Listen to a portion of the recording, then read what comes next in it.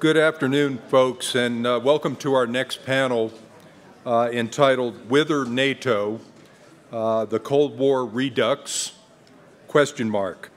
I'm Guy Swan. I'm the Vice President at the Association of the United States Army and a proud member of the Aspen Institute Homeland Security Group.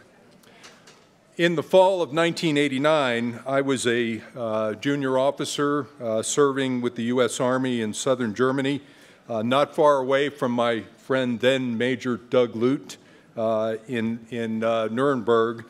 And like many of you, we watched the wall come down and were stunned by the seemingly endless stream of East German Trabants making their way down Autobahn 9.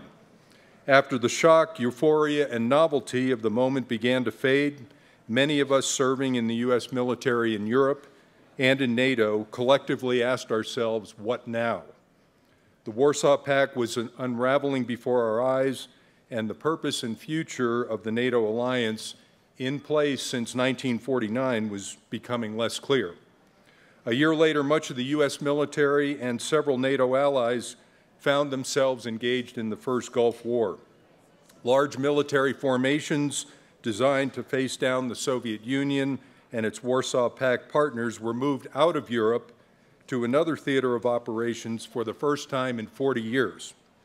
Most of those forces never returned to Europe after the Gulf War and the subsequent breakup of the Soviet Union, and many of the Western allies drew down their forces and turned their attention to what has become a 25-year engagement in the Middle East.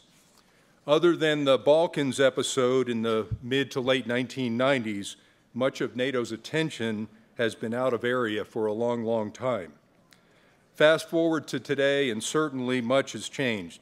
At last year's forum, you may recall Chairman of the Joint Chiefs, General Martin Dempsey, addressed Russia's annexation of Crimea, and since then, conflict in eastern Ukraine appears to once again bring the NATO alliance in confrontation with Russia. In response to Russian actions, NATO has ramped up its training exercises and pre-positioning of equipment, ostensibly to reassure its easternmost allies.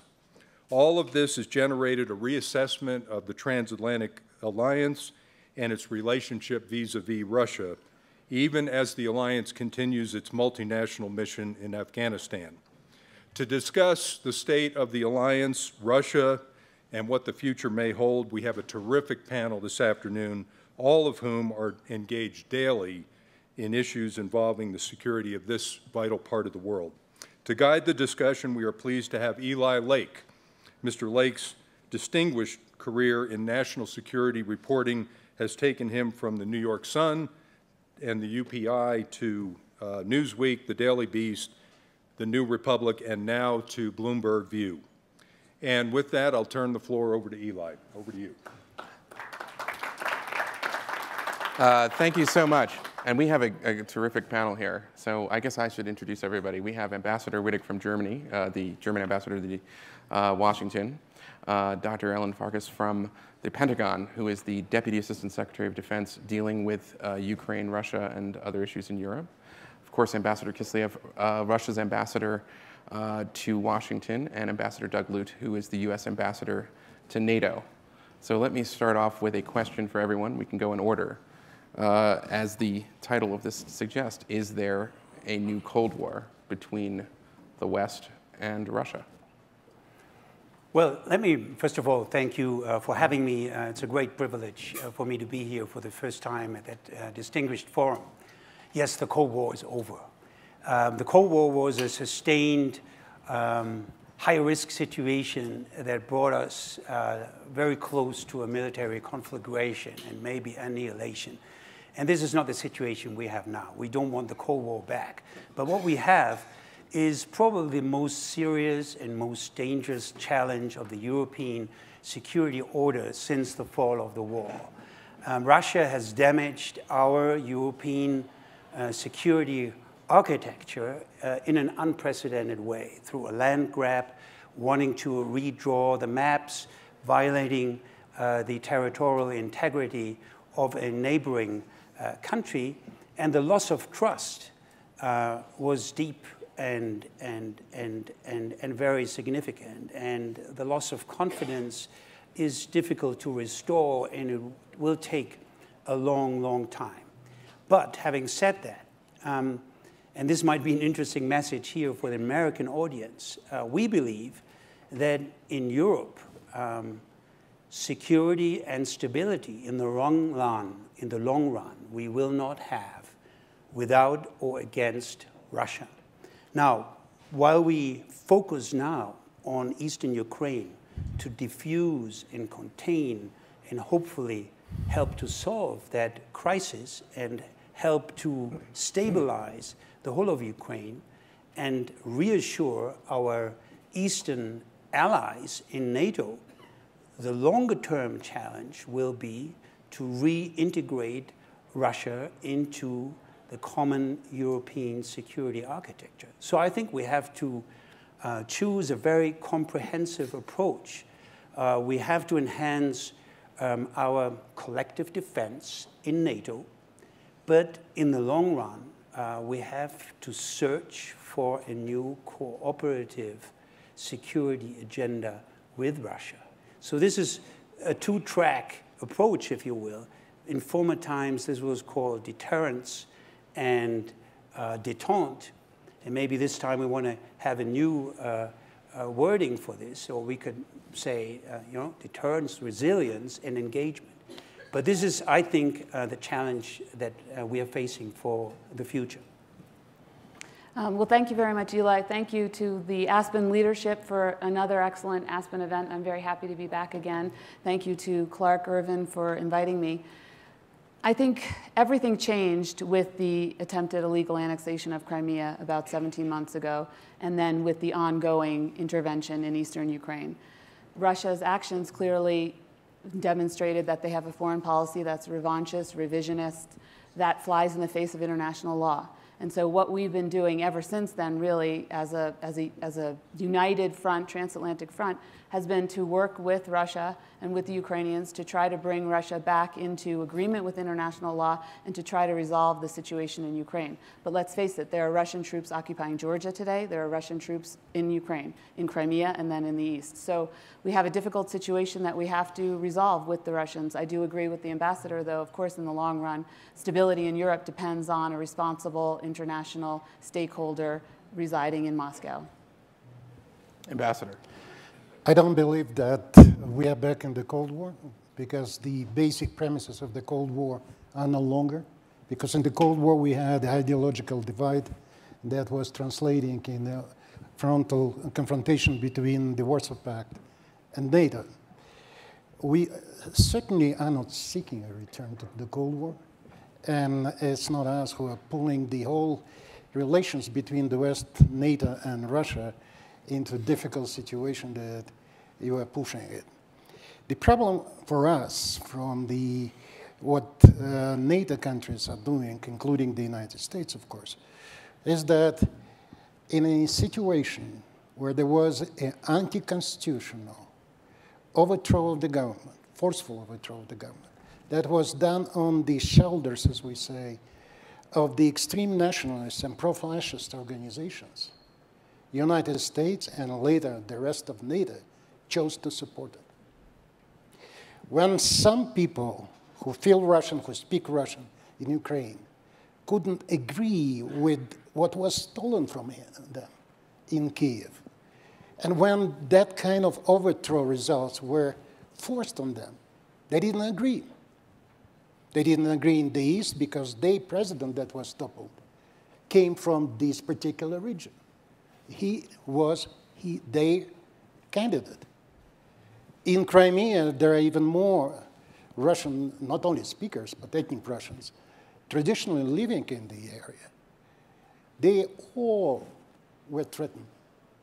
And hadn't they decided, and I underline the word, they decided, to go independent for what they have all the legal rights under international law, and afterwards deciding to join Russia, the situation in Eastern Ukraine would be happening there, but to significantly larger extent. But having decided what they did, they live now comfortable, proud life as citizens of Russia. So what is happening now, instead of talking with us, talking with the Ukrainians in order to deal with the issue, and to deal with the issue is to make the Ukrainian government to talk to their own people rather than bomb them into submission of something they are not willing to accept. And instead of talking to them, they are shelling them. They are organizing the dividing lines and call them separatists and terrorists. Separatists and terrorists. Separatists, those who presented the draft amendment to the Constitution to involve them in Ukraine as autonomous part. Terrorists who defend their lives and their families, their houses from the extreme nationalists that were singing in the streets. If you find a Moskal is derivative Russian in Ukrainian, put him on a knife. And you want them to accept that easily. They wouldn't do that. And we are extremely disappointed that US, NATO, instead of focusing on what needs to be done in order to bring together normal civilized relations within Ukrainian country, you are supporting those who started the war against their own people. Just remember, the first draft law that was adopted in the Rada after these events was to ban the use of Russian language. It never entered into force, though, but it was approved of. The last interesting draft proposal that is on the table of the Rada is to ban, to name Russia, Russia. And this ban needs to be punishable under the law. What is happening there is very disappointing to us because Russia and the United States and Ukraine are so intertwined, historically, family-wise, economically. And we certainly are very much disappointed that instead of working with us from day one in order to make peace there, you chose to exert pressure on Russia economically and also in demonstration NATO might next to our borders. The sorties of NATO aircraft has doubled, I think, in 1 year, up to 750 next to our borders a year. The sorties of the AWACS type of aircraft increased by 9 times. The naval ships of NATO are almost now present next to our borders in Black Sea. And recently, American forces organized a parade at 300 meters from Russian border at 150 kilometers from St. Petersburg. The B-52 were used for recent exercises next to Russia, B-52s. I understand they didn't carry nuclear weapons, but it was message, and we can read messages. So it's deplorable where we are. And the whole history of NATO-Russian relations after the end of the Cold War is a history of lost opportunities. I happened to be the first Russian ambassador who came to work at NATO after the signature of the Founding Act. And I see now that what is left of the Founding Act is under another dangerous threat, with the United States deciding to deploy heavy weapons, pre-deploy, in the regions where they promised us not to have permanent deployment. And the permanent deployment have been replaced by permanent presence on the rotational basis of American and NATO forces next to our borders. And permanent rotation is even worse than the pre-deployment because you train your soldiers to fight there. The character of the exercises that have been always conducted in this region by NATO with partners has also changed. 2 to 3 years ago, as far as we understand it, it was more focused on crisis management, on peacekeeping. Currently, it's a containment of a foe, and this foe can easily be recognized. We certainly take it very, very seriously. And the kind of policy that has been chosen against us will make us certainly to be prepared for any eventualities. If you ask me, are we doomed to that kind of relations in the future? I hope not. We need to find solutions. And step number one, if Ukraine is such a strong dividing point, is to make sure that the Minsk II agreement is fully implemented. And I underline the word fully, because we are trying to work with the Ukrainian partners of ours, trying to make them come to fulfill their commitments on a number of issues that are important to the people of Ukraine who feel Russians. And those are elections that need to be organized on a joint basis. It's constitutional reform that would grant special status promised by Kyiv long ago to these people. It's amnesty for the people who are fighting the government in eastern Ukraine, because otherwise they cannot participate in political life of the country. And they want to be part of political life of the country. Thank you, Ambassador. So that is the core issue for today. And yesterday there was another conversation of the leaders of Normandy 4, and I was very encouraged to hear that at least one important step was approved upon that would be helping the Ukrainians and the opposition to pull back from the dividing line the weapons, tanks, and artillery. Thank you. Ambassador Lute. Well, let me go back to the original question. Is this back to the Cold War? And despite Ambassador Kislak's presentation, I would argue no. This is not a return to the Cold War. I said the same. You said the same, but then you followed on with additional commentary.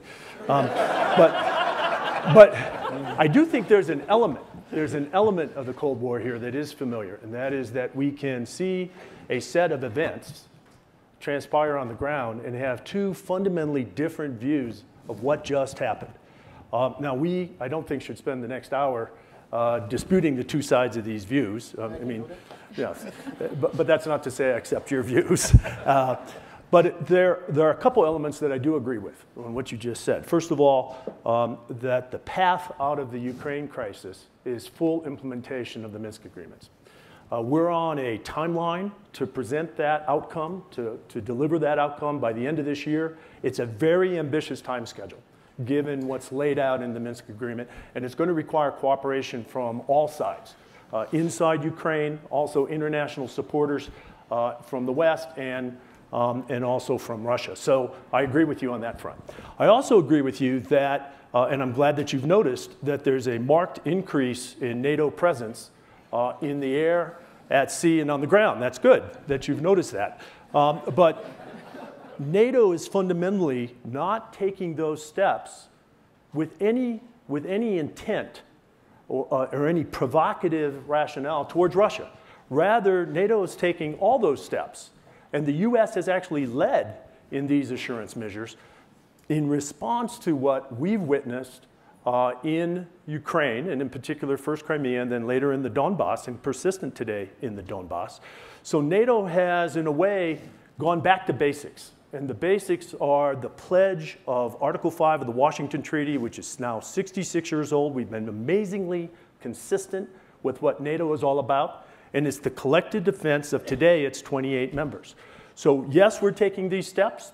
This should not be seen as provocative to you. One company, even of armored cavalry troopers in Estonia, cannot be seen as the spearhead of an invasion force on anyone. Rather, that one company, which is persistently rotated through the Baltic states now and elsewhere along our eastern flank, is designed to reassure all 28 members that Article 5, an attack on one is an attack on all, means exactly what it says. All right, let's drill down to some specifics. Can I just add one thing? Sure. I agree with Doug. We shouldn't dispute the reality of what's happening on the ground, but I do want to just fill in the other part of the picture, because the ambassador talked about a lot of the activities that we are undertaking. And part of the problem, and to go back to the other ambassador's point about trust, is that the Russian military has been exercising like crazy and in a way that's actually not quite comparable with how we've been exercising. So part of the problem is that our allies are quite alarmed because the Russian exercises are done with very little notice. They're called snap exercises. They involve up to 100,000 troops, so they're quite larger than what we've done. Anything that we've done on our side has been telegraphed in advance, so we're very transparent, and it's only involved, to my knowledge, up to 7,000 troops. So there's a difference there. The other thing is the long-range aviation, the bombing flights. The Russian military has conducted similar flights, and actually a lot of flights over Asia, over the US and Europe. So I just want to fill in a little bit, although I don't want to argue back and forth too much. I also want to have All right. I don't even need to moderate. So I think your job is over. Yeah, okay. Let's drill down to some specifics on Ukraine. Now that we're on, you'll get a chance. All right, Dr. Farkas, I want to ask you this. In May, Vice President Biden raised the idea of sending lethal aid to Ukraine. There was a story in the Wall Street Journal 2 days ago that said that there was long-range radars being considered to be sent to Ukraine. Where are we in this process at this moment? And is arming the Ukrainians or sending lethal aid to Ukraine the sort of European equivalent of training and arming the Syrian rebels, that we can constantly hear talk about it and it never really happens? So Eli, thank you for asking. We are proud of the assistance that we've provided from the United States to Ukraine. It's not just military assistance, so we've provided significant economic assistance. Indeed. We've provided, of course, the political support. That's probably the most important thing that we provide to the Ukrainian government. And then thirdly, as you mentioned, we provided military assistance. It's up to about $244 million that we've committed to date. That's over a 2-year period. And today we just actually announced some more training, but it's more of the same, roughly, of what we've been doing in eastern Ukraine, in western Ukraine. We're also, as you mentioned, equipping the Ukrainians so that they can have some territorial defense. They can defend their territory. They can improve their professional capabilities, their tactics, their techniques and procedures. With regard to the question of lethal versus non-lethal, I think, number one, we've been addressing priorities that the Ukrainian military has brought to us. So everything from literally Band-Aids and body armor and Humvees, armored, unarmored. 100 Humvees just arrived about 10 days ago or no, less than that, about a week ago in Ukraine. So there's a steady stream of equipment that's going out to the Ukrainians. But with the question of whether it's lethal or non-lethal, that's not really the issue. The issue is what is useful, and what is useful within the context of supporting the diplomacy. So supporting the Minsk agreement and the diplomacy that is getting us to a final agreement, as Ambassador Lute mentioned. So we want to get to the point where the Ukrainians and the Russians agree, and all parties to the Minsk agree. And we have not only the items that Ambassador Kislyak mentioned, so the legislation which the Ukrainian Rada just adopted, which provides significant autonomy to those regions, but also provides for ceasefire, which unfortunately the Russian-supported separatists and Russian forces with them have not abided by. It also provides for a pullback from the line of control. And of course, eventually in December, the Ukrainians should be able to control their territory again. So there's a lot of things that need to happen within the Minsk process. The US government is very supportive of that. Everything we do is tailored to that ultimate success, that ultimate conclusion. So was Vice President Biden ahead of his spurs a little bit in May when he mentioned a lethal aid? I think everything, look, the president has not said anything is off the table necessarily. I mean, it's an ongoing process of reviewing. So the vice president, the president are very much in the mix, and they are very aware of the overall picture and can make a determination at any time if they wish. Okay, speaking of aid, I want to get to you, Ambassador Wittig. It's pretty clear that Ukraine is on the brink of what appears to be a pretty serious financial crisis. I've heard figures, I think, from the Prime Minister who said that the war is costing $7 or $8 million a day. Your country is very prosperous and has been generous with other insolvent countries in Europe. What are your thoughts on maybe a more substantive bailout of Ukraine? Thank you. I'll come to that. Just with all due respect to Ambassador Kislyak, I think his narrative needs a robust fact-checking. And I would not engage in that, but this was not a coup. Russians in the Crimea and in East Ukraine were not harassed or persecuted. You never took this to any international body. Russian armed soldiers without signs were deployed in the Crimea, and so on and on and on. So just to tell you, we don't share that narrative. But on the Ukraine, it's important to put the focus on supporting the Ukraine. And I think sometimes this focus gets shifted away to questions of sanctions against Russia, which are equally important. But the main focus that we have is support the Ukraine financially, economically, in their energy independence, so that we prevent the emergence of a fragile state. That is the most important thing. Now, that entails huge additional financial transfers by the IMF, by the US, by the EU, and by us bilaterally. We are the biggest European donor for the Ukraine, and you probably had Greece in mind if you tell the taxpayers in Europe that in addition of a 90 billion, again, a bailout of Greece, they should now engage with billions and billions of dollars or euros for Ukraine. That's a challenge, I admit that, but there's no way around. We've got to support Ukraine economically and financially. But there are other things that we have to do. We have to encourage reform in the Ukraine.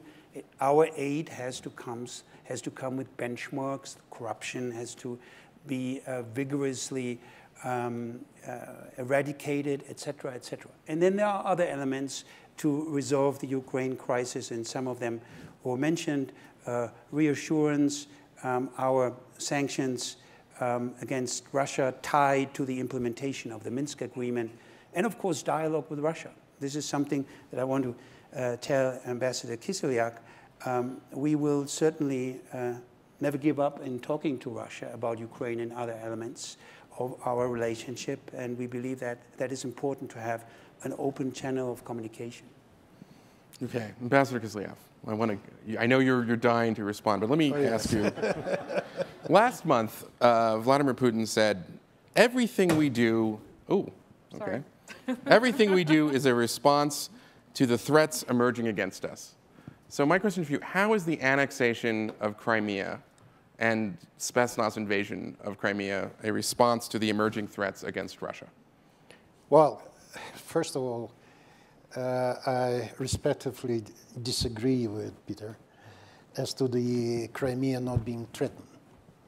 We can go into the files and you will find that one of the first set of statements in the Rada by the right sector, the organization of the extreme right that brought to power these people, they first promised Maidans in Simferopol, the capital of Crimea, and Sevastopol, and they tried to do so. 2 people were killed. Secondly, they promised to send a friendship train, quote unquote, friendship train filled with thugs with weapons, to impress on the Crimeans the wisdom of the overthrow of the government. I didn't use the word coup. It was overthrow because the peaceful protest against decision of the president to postpone the signature of the association agreement was peaceful. For days and days it was peaceful, normal, fully, respectfully done. People were chanting slogans, they were singing songs, they were seeing rock concerts, supporting the cause, but they were peaceful. Till the moment when we saw hundreds of young, well-trained people organized in what is called sotnya in Russian and Ukrainian, and that means 100. That's the way Cossack army in the in Russia, Tsarist Russia, was organized in hundreds. They came, they infiltrated the crowd, they became part of it, but they came, and that was the most important part of it. They came with balaclavas on their faces. Those who were standing, normal people living in Kiev, protesting the decision of the president, they were peaceful. But then we saw people in balaclavas, with protection gear, with Molotov cocktails, with baseball bats, and they were attacking police that didn't have orders to shoot. I cannot imagine what would have happened here in the States if people in balaclava will try to attack police in this country. Canada might have annexed Maine. Kidding, but yeah, but then I would like to give a very brief answer to Ambassador Lute. You're glad that we noticed your activities, Dr. Whither. I'm glad that you're glad, but the problem is that we respect you more than to believe that you feel that anybody on the border with Russia in NATO countries is threatened. We certainly understand that Russia isn't harboring any attack against these countries. You know it.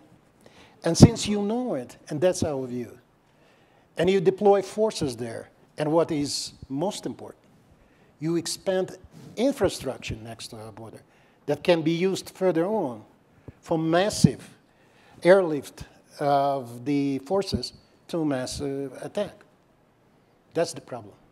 We believe that you are significantly better than you publicly admit. Well, if I may, if you believe in NATO in that regard, that we will do as we've always said we will do, then you must believe that Article 5 means what it says. And what we've simply been doing for the last 15 months or so is demonstrating to our easternmost allies who are new to the alliance and have not long lived under Article 5, that what we say in the Washington Treaty is exactly what we will do. Now, let me paint a bit of contrast here, okay? When we exercise on the sovereign territory of our eastern allies, we're invited. Others might be uninvited. When we do these exercises, we are walking behind the NATO flag, behind the American flag. The US soldiers have the American flag on their right shoulder, unlike other soldiers who are uninvited on other territories. When our aircraft fly in international airspace, they operate inside the rules of the international organization that governs that airspace. So they're in touch with ground controllers. They have their transponders on. They're not a threat to civil aviation and accidents. When our ships operate in the Baltic Sea and in the Black Sea, they do so in accordance with international agreements. All this goes to underline that NATO here is the mature, predictable, stabilizing influence, doing exactly what we advertise. We're glad that you know that, but you know NATO well enough to know that that's exactly the kind of organization we are. All right, I want to ask. Okay, you want to respond, but then maybe later on. Okay. Yeah. Right. Okay. About the wisdom reigning in NATO. You know, I've been there. I spent 5.5 years at NATO. I was then when you started bombing campaign against Serbia. We had, I do not remember how many meetings of NATO-Russia Council specifically devoted to this crisis. And you heard us, and you did what you decided to do. In my view, you made several mistakes. We helped you out afterwards when you were left without targets for your aviation, and you were already discussing whether you need to put people on the ground, and the Serbs would have welcomed you there. We helped you out, among others, to find a peaceful solution out of this crisis. But what NATO did, they were bombing Serbia to change the boundaries of a sovereign state. As a result of this bombing campaign, a war, what we see happening, Kosovo became independent because NATO has become Air Force of the Kosovar forces fighting Serbia. Later, if I could... well, I apologize. All right. We are talking about our trust in NATO. We certainly understand it. You understand us. You understand everything. But you have your own logic of action. That's our view. Libya. We gave you the mandate for the campaign with the sole purpose of protecting civilian lives. You overstepped the mandate, and you knew that you overstepped, and we were telling you this. You disregarded. Look at what was left of Libya afterwards. So when it comes to the wisdom and stability factor from NATO, we have somewhat different view. If I may, if I want to just press you on that, I mean, I had other questions, but you've just given an indirect, I suppose, justification for your country's actions in Crimea by talking about what you saw as a violent coup in Kyiv. I didn't use the word coup. Overthrow the government. A violent overthrow of the government. Yeah. When NATO intervened in Kosovo, it was to stop the ethnic cleansing of Albanians there. So I don't understand how you have this double standard in terms of interventions. Can you explain that? First of all, I didn't make any parallels, you did. Okay. Secondly, the decision by the Crimeans to go independent is something that they decided. We embraced them immediately. And 85% of people in Russia fully support that kind of decision because those are people who historically belonged to Russia and they were under threat. Okay. All right. I have a question now for you, Ambassador Lute. Last year, when Obama was in Estonia, he said that NATO's commitment to that country was, I quote, unbreakable, unwavering, and eternal.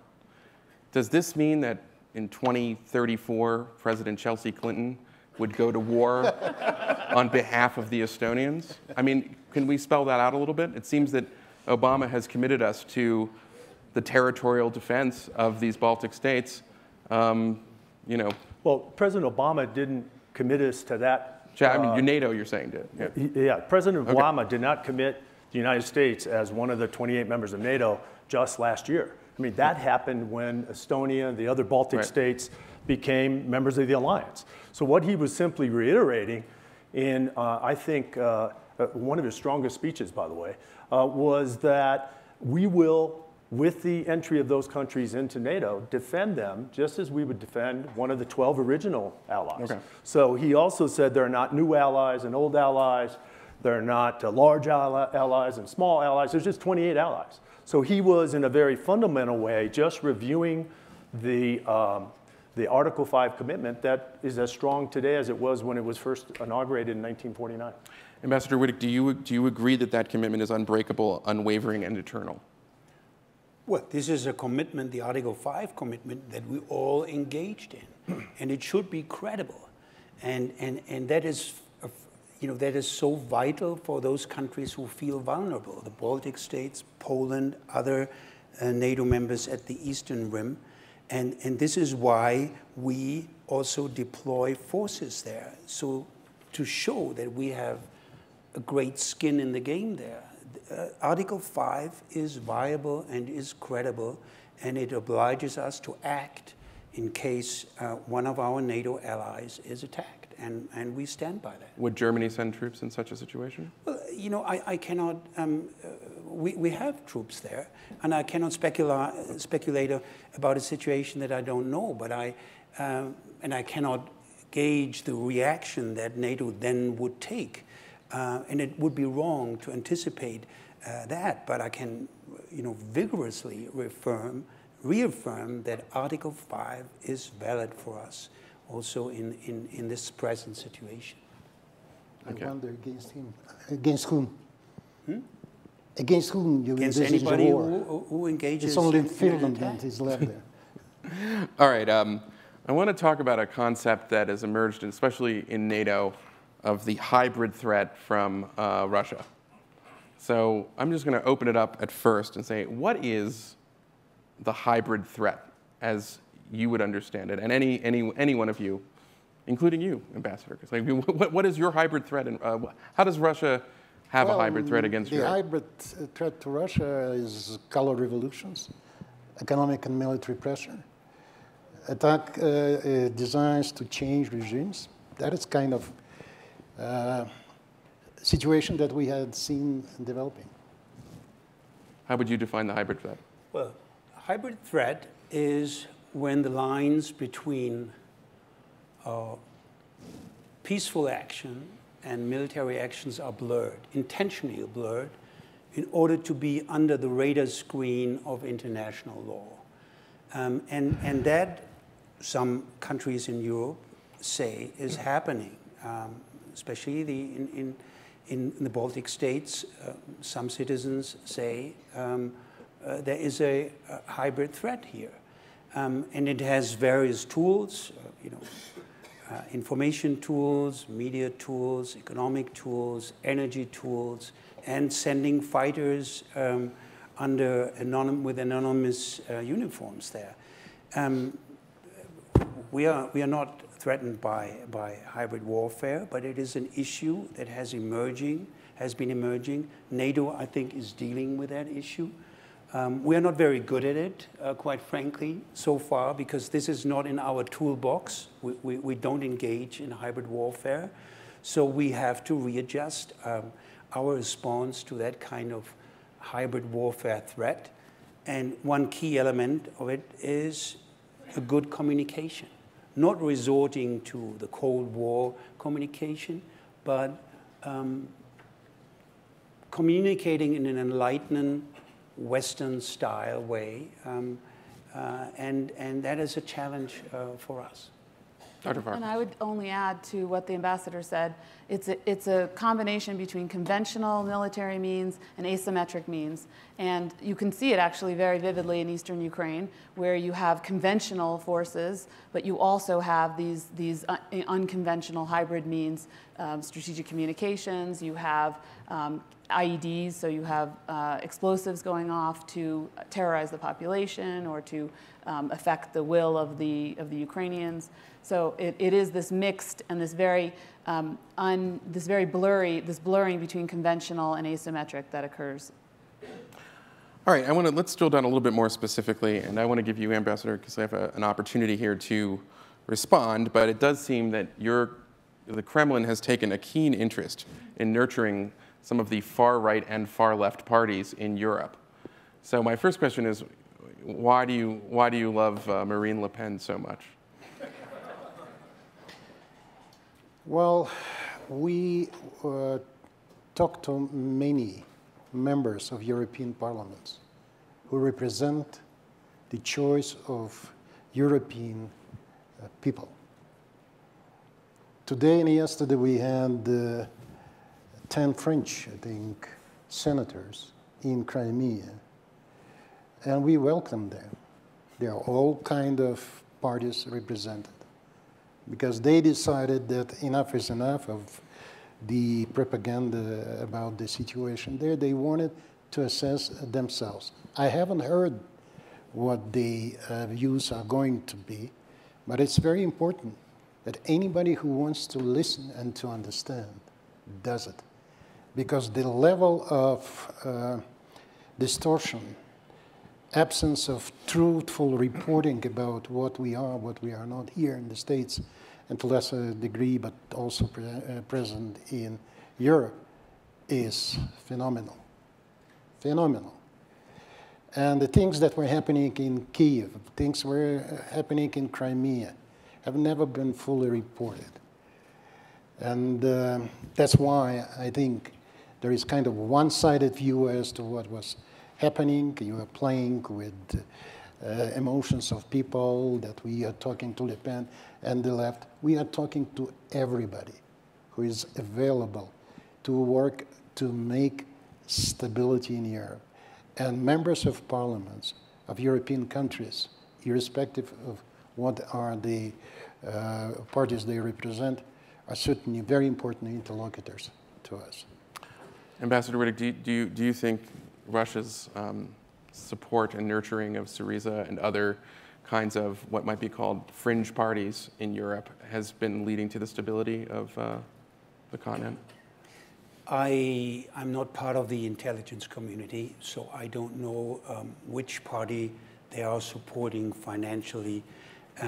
That is not really our issue, but I would say there are countries that are vulnerable in the European Union and that might be prone to Russian overtures, and that we see with a certain apprehension.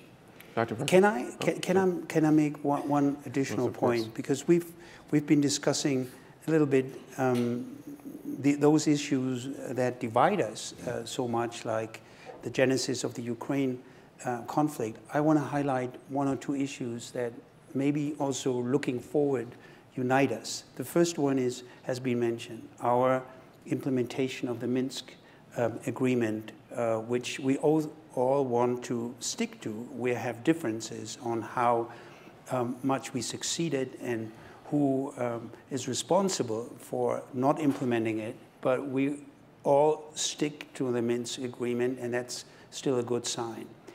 And I want to highlight also, if I may, challenges that unite us in wanting to respond collectively. And I want to remark here one where we did respond collectively, and that was the Iran nuclear issue.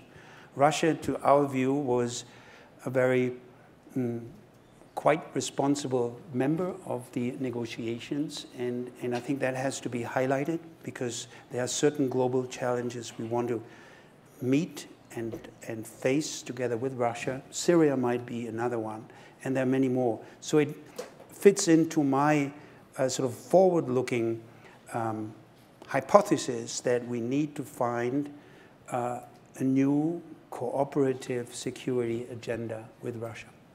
So let me just add to the ambassador's list. I mean, not only would the Iran agreement have been impossible without Russia's cooperation, the elimination of Assad's chemical weapons would have been impossible without Russian cooperation. Partial elimination, or the main? As it is, okay. The level of elimination would have not been possible without Russian cooperation.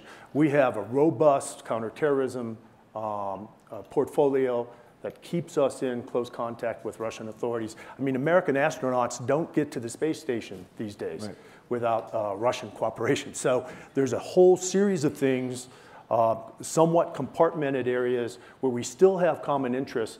And I think to take the ambassador's point, these are areas in which we should continue to invest and work alongside Russia. So I'll add to that list.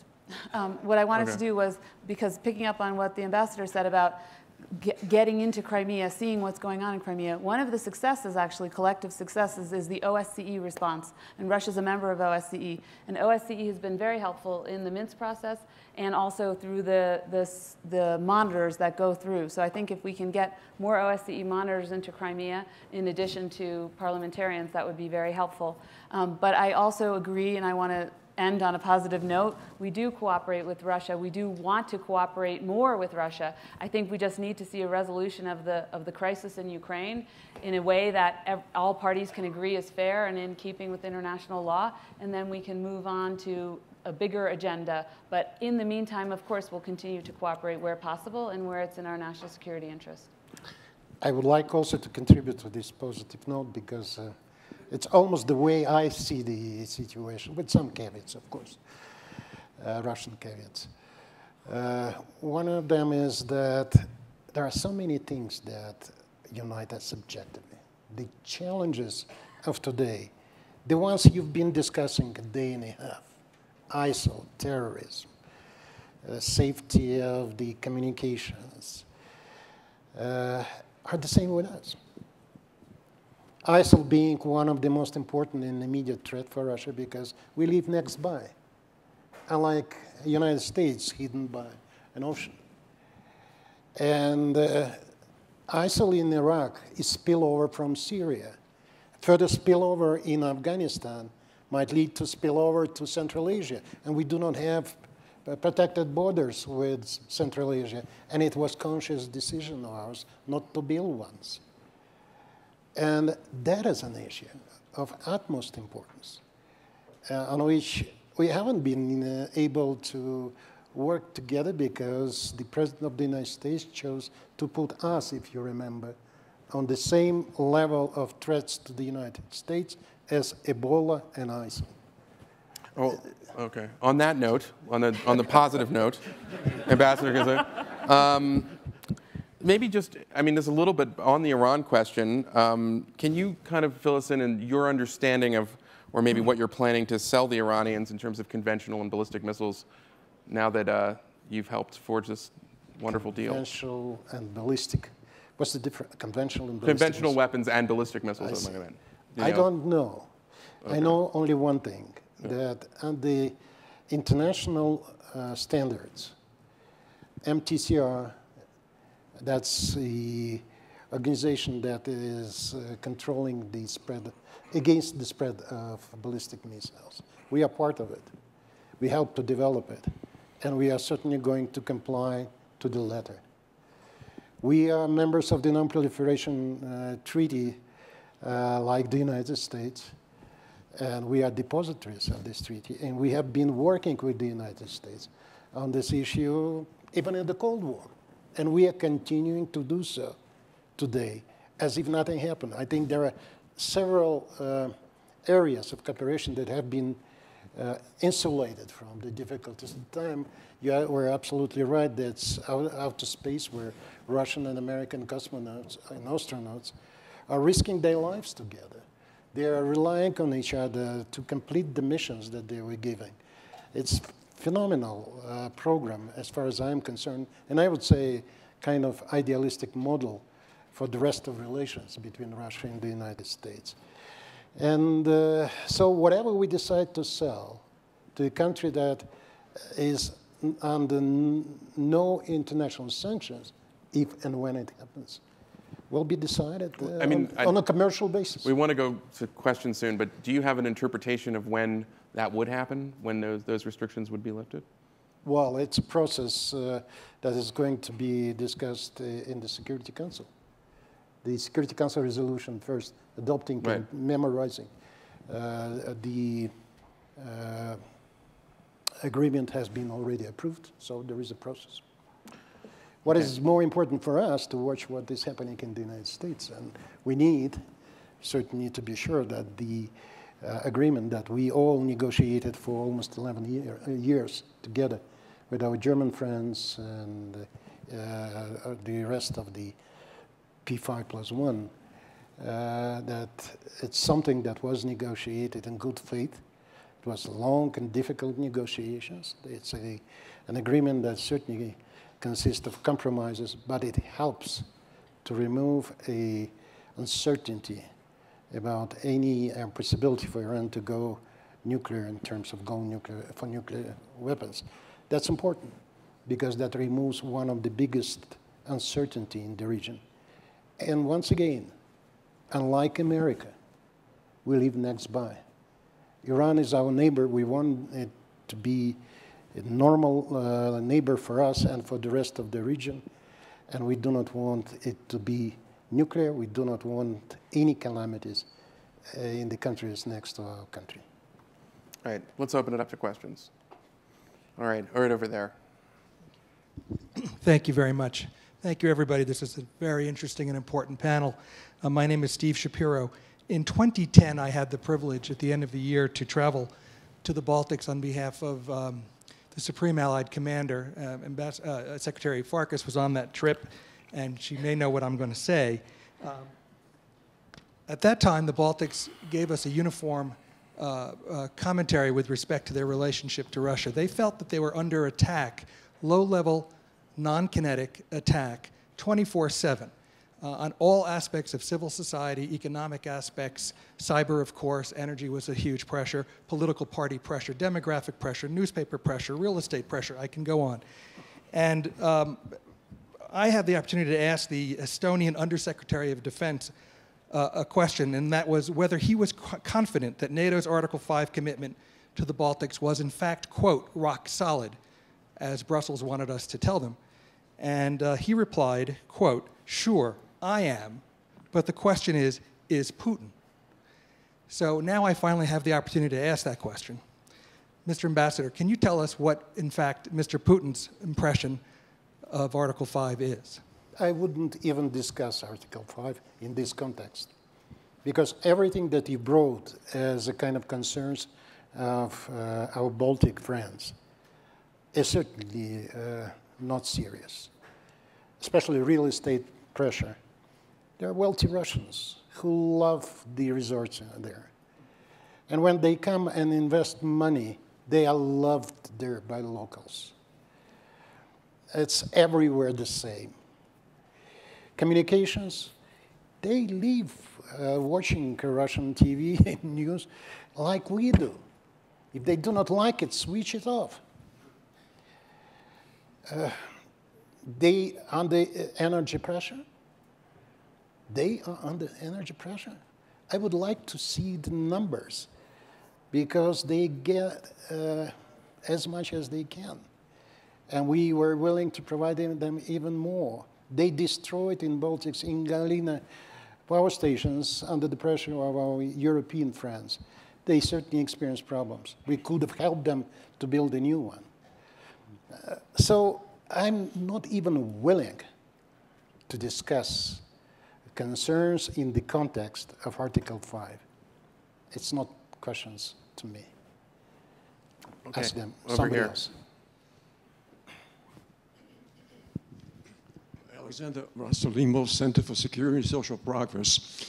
For over 20 years, the United States had provided around $400 million annually through the non-Lugar program to help Russia secure its nuclear materials and dismantle certain weapon and delivery systems.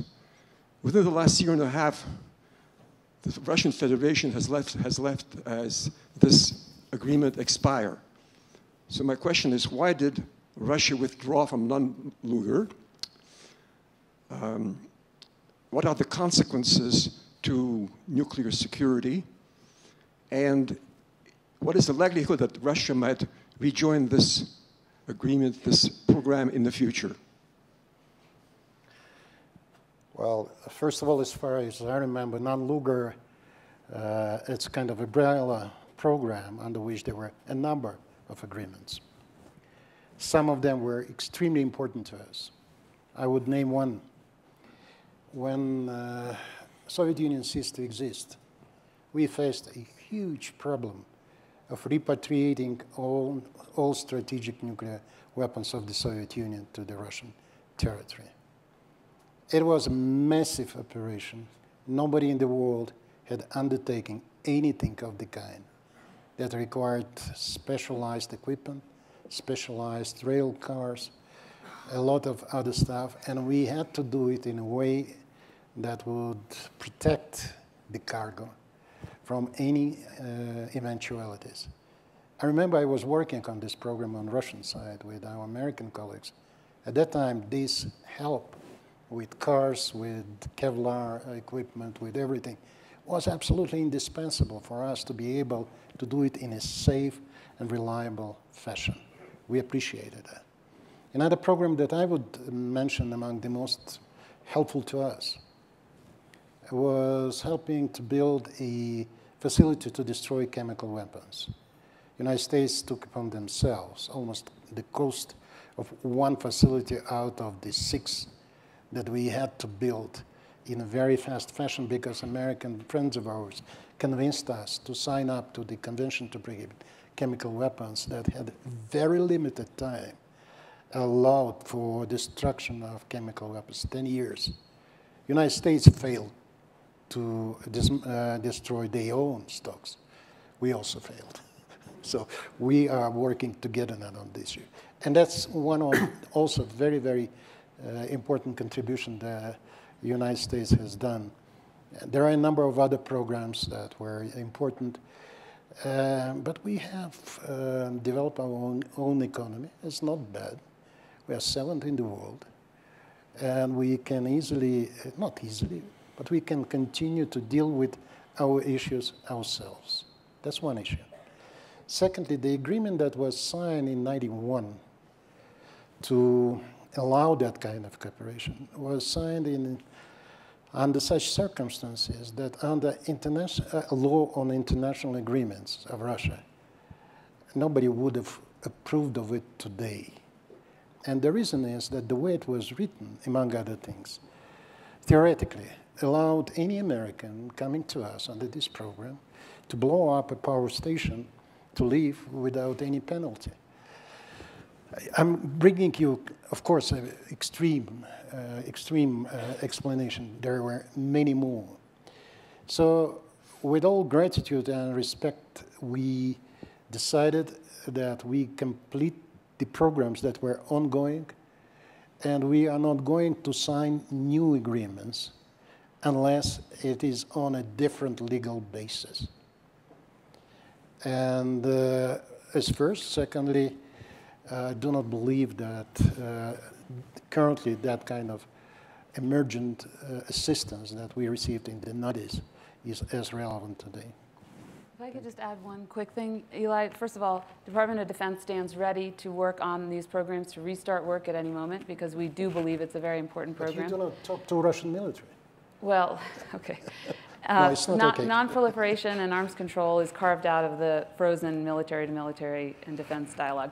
But the other thing is that the one tragic thing is the ambassador mentioned the strategic arms and the agreement that various states made to ship their arms to Russia for safekeeping. Well, one of those countries was Ukraine. So I just want to mention the additional tragedy of that was the Budapest Memorandum in 1994 and was to allow those strategic weapons to go back to Ukraine. And in exchange, all the signatory countries, the United States, United Kingdom, and Russia, agreed to abide by or to respect and protect Ukraine's territorial sovereignty. Protect? Well, the United respect. States is willing to protect? Anyway, it wasn't in the agreement. You need to be factually correct.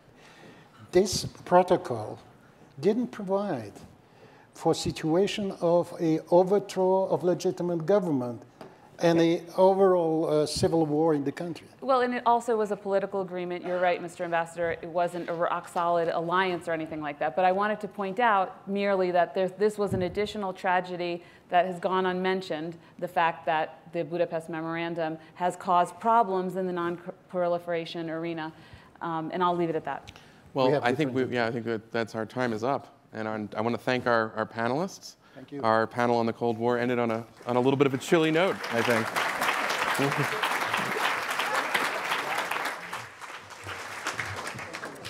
Wow, what a spectacular day we have had thus far.